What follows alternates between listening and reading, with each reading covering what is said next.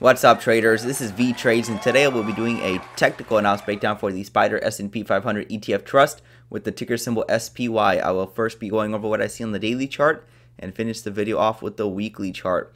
So the Spider continues to push up higher and higher ever since it had a bottom back here in October 27th of last year. And you see that it's moving up higher at the same angle. So you see that we could draw like a nice channel for this inclined price action. It looks like it's more a little slanted, something like this. So if you connect the swings on the top and bottom, this fits pretty good. Either way, you can see the price is moving up higher day after day, week after week. EMA is pointing up. So this is a bullish looking chart. So since it wants to continue push up higher, where is it going? Well, let's go mark the previous all-time high, which is back over here, the 479. So price was able to push through that, and it's making a higher high now. So if it continues to push up higher, I'm looking for the 520 level. And how did I come up with that number? Well, this was the previous size leg over here. So in the past, if this was the previous size leg, there's a good expectation, or the expectation is to see a similar size leg in the future. And that would take price right to the 519, 520 level. And you can see that it hasn't pulled back strongly yet. So that could be the level where we see price stall out, at least temporarily, something like that. Or we see, a decent size pullback to retest that prior high before continuing higher. So something like that. Either way, I don't expect price to continue moving at this angle for, several more months. It's not likely. Can it occur? It can. It did occur very similarly back here in 2020, where prices continue to push up higher and higher, and through 2021. But I'm expecting a pullback. We're gonna have small micro pullbacks like we had in this green channel, but I'm expecting a more macro pullback coming up soon, because that measurement target is a very large measurement target that is about to be met. So there's a good chance to see a pullback, just like, for example, right over here. So this is also two legs up right over here. So you can see that this was one leg up right here, and then price fell down to the 380. So if we go and clone that arrow, you can see that's where price started to stall out, and then we saw a bigger correction.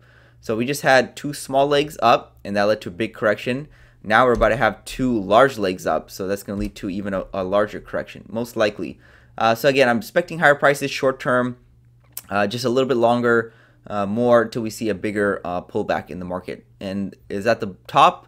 Probably not. Probably going to still continue higher from there.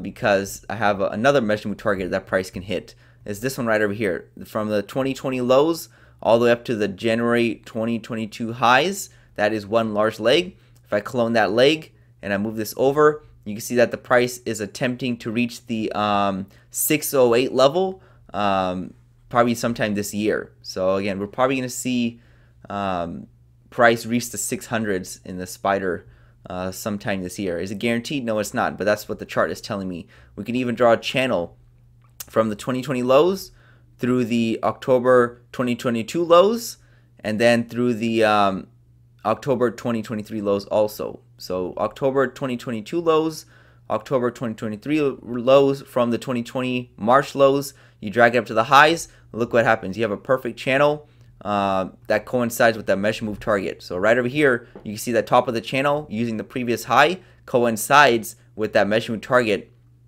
at the 608, 609, because that's how channels work. Anyway, price hits the top, it goes to the bottom. Price hits the bottom, it goes to the top. So it just keeps on bouncing back and forth. So this is the next logical area, and that's where the measure move target is also. So again, that's strong. That's a strong factor for price to continue moving up higher. So again, I'm short-term bullish, long-term bullish. I would say we're approaching an area where we can see a bigger pullback in the market, and then we'll probably see price move down lower. Correct? Is it guaranteed we get up here? No, it's not, but that's where it's headed, and I'm not expecting anything else as of right now. So again, it's looking like it just wants to continue pushing up higher. This market just does not want to, go down that much. So again, it's pretty bullish, and I'll be expecting price to continue higher.